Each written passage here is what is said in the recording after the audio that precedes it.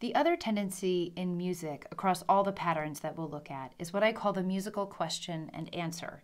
And this is usually seen in pairs of lines that start off the same, but they end a little differently. And specifically, the first line ends on sort of an unresolved note. Perhaps the melody goes up, or there's a chord that's not the root chord. It sort of leaves us in this unresolved space, like we really don't want to end the song there. The second line is what gives us that resolution. Either the melody goes down or it ends in some direction on the root note, on the root chord, and we have this feeling that we're ready to let go of the song, either end the song for good or move from that verse or that phrase on to the next one. For example, let's take a look back at London Bridge that we were working with before. Let me play it through for you and see if you can hear what I mean by that musical question and answer. London Bridge is falling down, falling down, falling down. London Bridge is falling down, my fair lady. So let's break it down. The first line, London Bridge is falling down, falling down, falling down. Now, I'm still on my home chord, I've come back to that, but notice the melody is leaving us in a place that's somewhat unresolved. Falling down, falling down.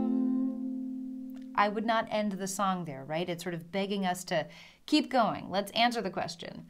London Bridge is falling down, my fair lady. That feels much more resolved. We're on the home chord, we're on the home note as well, that root note, and we feel like we can either move on to the next verse or just end our song right there.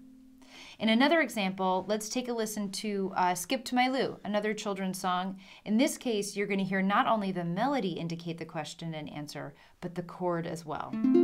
Sticking in the key of F here I go. Skip, skip, skip to my Lou, skip, skip, skip to my Lou, skip, skip, skip to my Lou, skip to my Lou, my darling. Did you hear it? Let's break it down. Once again, here's the first line. Skip, skip, skip to my Lou, skip, skip, skip to my Lou. Don't want to end the song there, right? Not only are we on a chord that's not the home chord, remember this is the key of F, so we're over on C here, but the melody is also leaving us in this place of not really being resolved, not wanting to end the song there. We want to keep going to answer that question. Skip, skip, skip to my Lou, skip to my Lou, my darling. That feels so much better, right?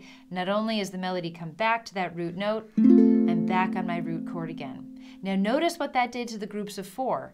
Initially in our first line, we had two groups of four. One group of four Fs, one group of four Cs. Second line started the same with four Fs, but now it changed to really solidify that answer. Two Cs, skip right back to F. That happens a lot in setting up that question and answer. Sometimes the beats on each chord will change to suit the melody in the song sounding more like a question and then coming to that answer.